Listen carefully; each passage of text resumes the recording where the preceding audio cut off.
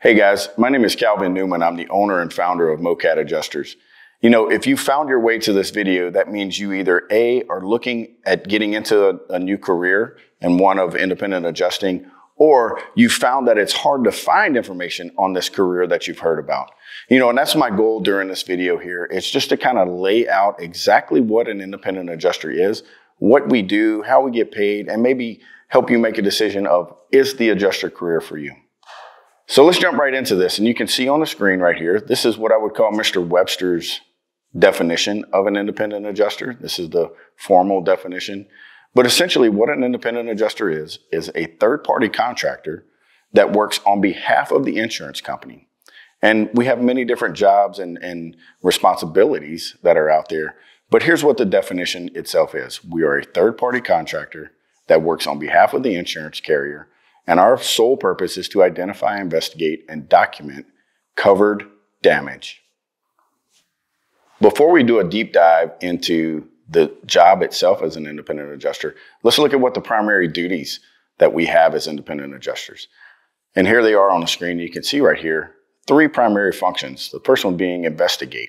You know, it's our job to investigate storms, investigate damage, investigate insurance policies. So investigate itself is a huge part of our role. We are essentially investigators on a very large spectrum.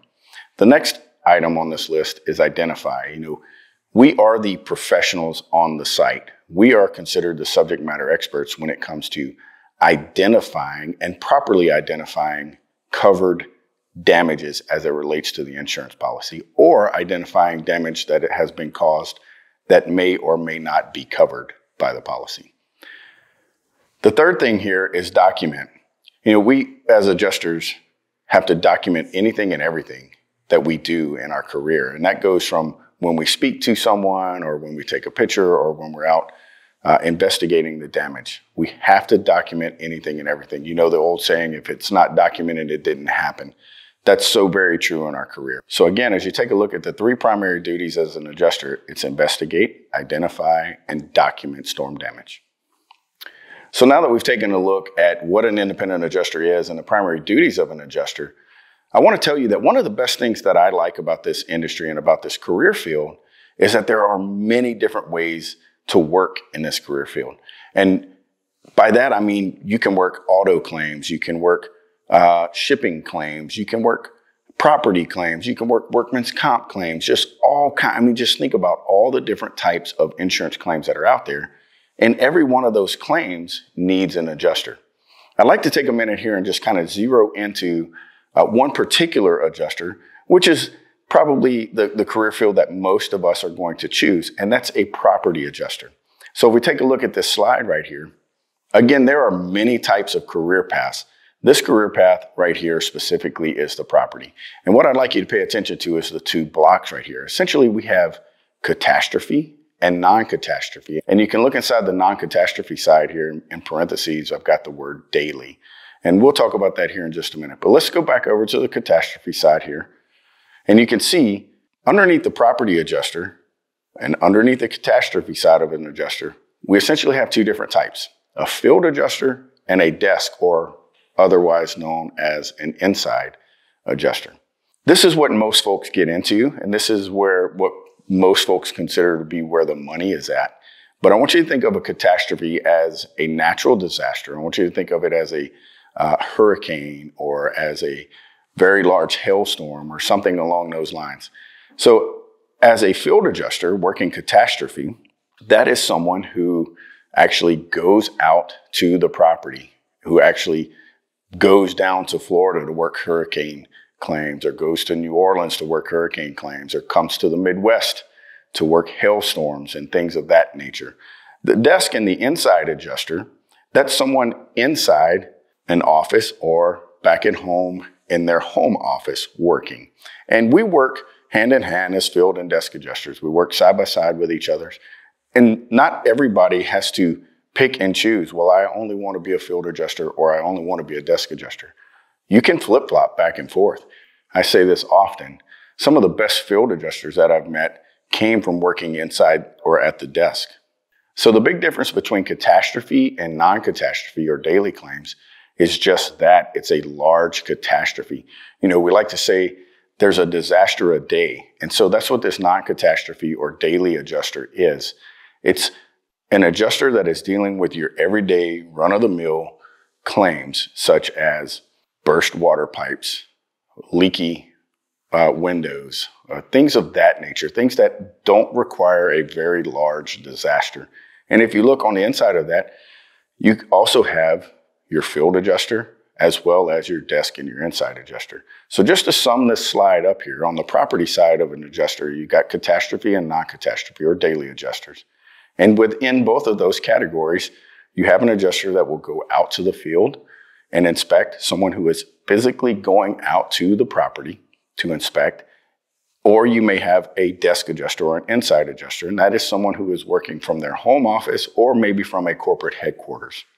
So how do we get work as independent adjusters? You know, a few slides back, I talked about being an independent contractor working on behalf of the insurance company. Well, let's take a look at how we get work, because that's not the easiest thing in the world to do. And if you don't navigate these waters properly, you can find yourself drowning in areas that you shouldn't be drowning in this career. So let's take a look at the slide. If you pay attention to the graphic here on the left, the little golden ring, so to speak there, that's essentially the flow of how we work. An insurance company gets the claims. They assign it to an IA firm. Now listen, I know that that's a new term for us, and we'll talk about an IA firm here in just a minute. But the claim is assigned to an IA firm. The IA firm assigns the claim to us as independent adjusters, and we go out and look, there it is again, identify, investigate, and document. We go out and we do those things, and then there it is, we get paid. If it was that easy, everybody would do it. And listen, now's a good time for me to tell you that this career is not easy, but I promise you it will be worth it. You know, 60% of new adjusters fail, 60, more than half. And here's the reason why. Most of these new adjusters coming in are ill-trained, or they have mismanaged expectations. And what do I mean by ill-trained? Listen, the reality is this is a profession. Okay, you can't make the kind of money that we make as independent adjusters without a proper education or without proper training and a proper background. And just having a construction background, many folks think that that's going to cut it for them, and quite honestly, that's not the reality. So just getting work itself can be challenging in this career if you're not properly trained and if you don't have your expectations managed. You also need to make sure that you have connections, because at some point in time throughout your career, it's going to become more about who you know and relying on your own reputation than what you know. So let's go back, and we talked about that IA firm. That was a new term that we used. An IA firm is an independent adjusting firm. So they're kind of the buffer, they're kind of the glue between us as independent adjusters and the insurance companies. What's important to know about the IA firms is there are more than 500 of them out there. And if you think for just a minute, that's encouraging. There are more than 500 employers out there looking to hire us as independent adjusters. The next bullet point there is you must be properly trained and qualified. And I talked about that just a little bit. But it's so much more than having a license. Yes, we need to have a license. You must be licensed. There are some states in our country that don't require a license. But I'm telling you, you're looking at getting into insurance adjusting. That's the third largest business on the planet. So just having a license is not going to get it. You've got to have some carrier-specific training. And what do I mean by that? A lot of these insurance companies want you to be specifically trained for the way that they do things. And every insurance company does things different than the next. So there's quite a few insurance companies out there that will require some specific training to their company. Industry-specific training. What I'm talking about here is inside of our industry, there's several different ways to work. I discussed that a little bit earlier. And just a few things just to kind of get your wheel spinning of what I mean here. Working flood claims is different than working hail claims. Therefore, flood claims require specific training and a specific type of training. Sometimes you may walk out to a house and it's a 2-story house, or it's got a steep roof or something like that. Those are all very specific types of training inside of our industries. And you've got to be qualified for a very specific type of claim. Xactimate and Symbility, there's another new word, or maybe you've heard of that already, but Xactimate and Symbility, these are the two computer-based programs that we as adjusters use to write our estimates. Now, between the two, Xactimate and Symbility, Xactimate is a much more common platform. Some 95% of all claims are written utilizing the Xactimate software. Xactimate is a very large and very robust computer-based program that is used to write the estimates. You must be proficient. Now listen, you don't have to have a certification for Xactimate or Symbility. In fact, Symbility doesn't even have a certification. Xactimate has 3 levels of certification. You don't have to have a certification inside of these platforms in order to get work. But as a new adjuster, you want to be certified in these things. That way, you're setting yourself apart from your peers. So we talked earlier about this being a profession. Go ahead and start getting it into your mind right now that that's what this is. You know, too often I see folks wondering about this career or trying to get into this career, and they want to treat this like a hobby. Listen, you don't live the lifestyle and you don't make the kind of money that we as independent adjusters make by treating this as if it were a hobby. This is a profession and you need to take it serious. And that being said, I want to introduce you to a patent pending process that we at MOCAT have established. And what this is called the 4 core competencies. Now, if you take a look here, the 4 core competencies are this circle here in the middle, starting with policy, claim management, scoping, estimatics. And so what we've found is that these are the 4 core competencies that a professional adjuster must master in order to be successful and in order to perform at a high level inside of this industry. So let's do a deep dive into each one of these competencies.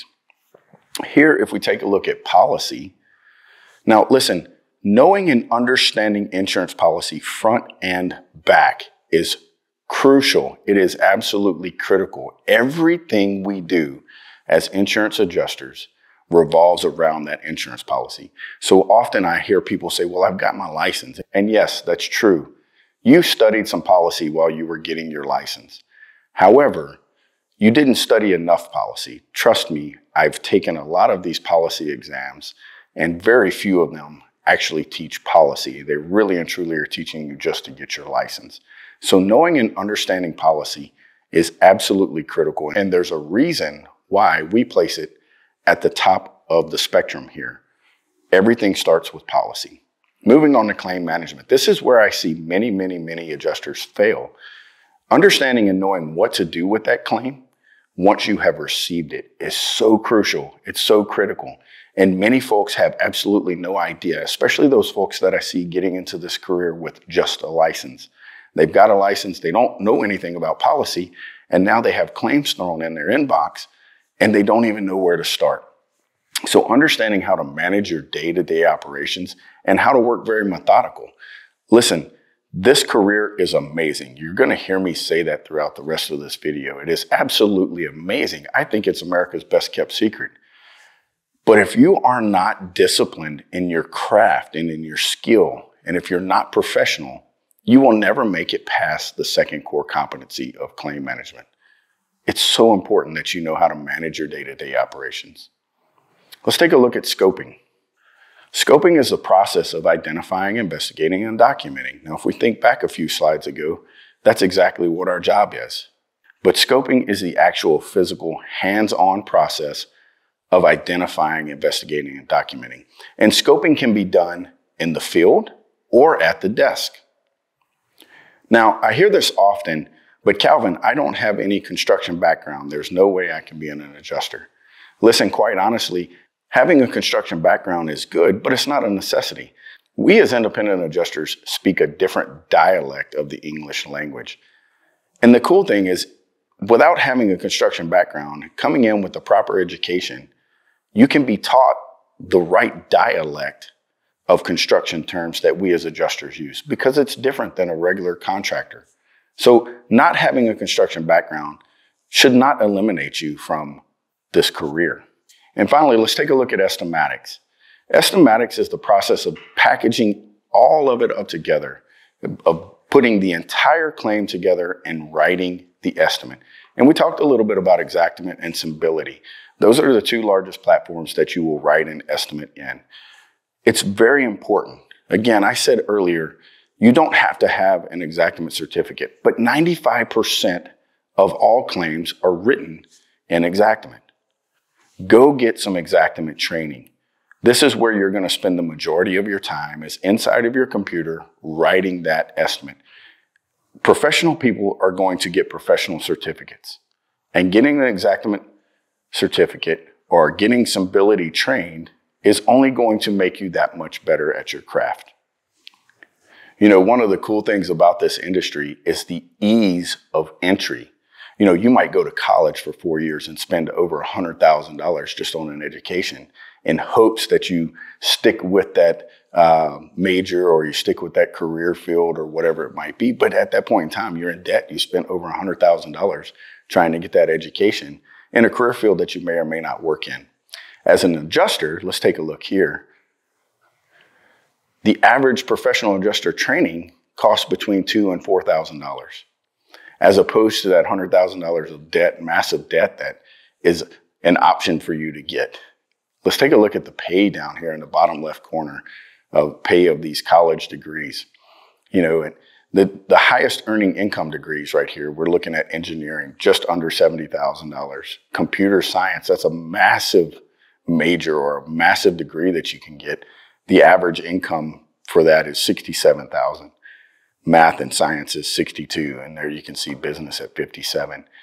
So those are the types of degrees that you can get, but it costs you more to get that degree than it does your annual salary. Let's take a look again over here. I said it earlier, the average professional adjuster training cost is between $2,000 and $4,000 to enter into our career field.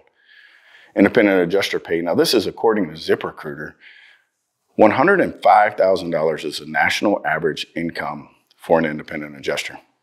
So the cool thing about that income right there, guys, is the average adjuster only works 6 to 9 months out of the year.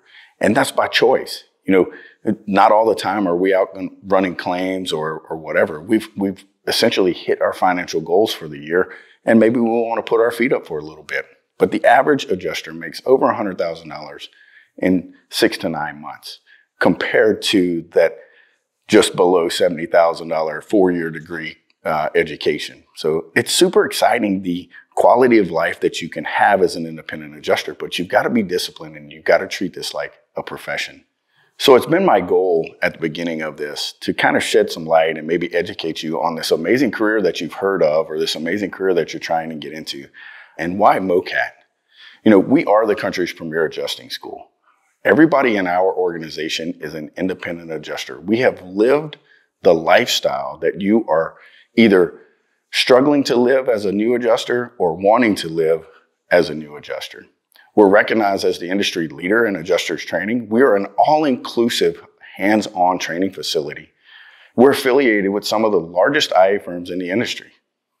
Our alumni have priority with many of these employers out there. Quite often, I have employers call and say, I want to hire MOCAT alumni before I hire anybody else. And one of the cool things about MOCAT is we don't want to just train you. We want to share our professional connections with you. Like I said before, we're an all-inclusive adjuster training facility. We are a licensed provider for the Texas All Lines license. We're hands-on, real world, and up to date with our training. And that's super important because our industry is changing. Sometimes it feels like it changes every minute of the day. So having trainers that can train you based off of current industry standards is so key to your success. You know, here at MOCAT, we pride ourselves in having one of only 50 Xactimate certified trainers. There's only 50 people on the globe that are certified through Xactimate to train their program. And we're so fortunate to have Ms. Jessica Rivera here at MOCAT to train you in the proper ways of writing an estimate inside of Xactimate. This next one is something that is near and dear to my heart, which is world-class mentorship. You know, we don't just want you to come to MOCAT, get some training, and go out the door and we're done with you.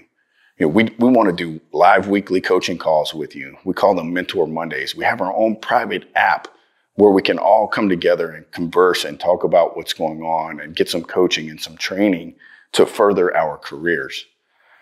Inside of those coaching calls, we bring in leaders from the IA firms and leaders throughout the industry to talk about job opportunities or changes inside of our industry or additional training opportunities. We want to share our personal connections with industry leaders.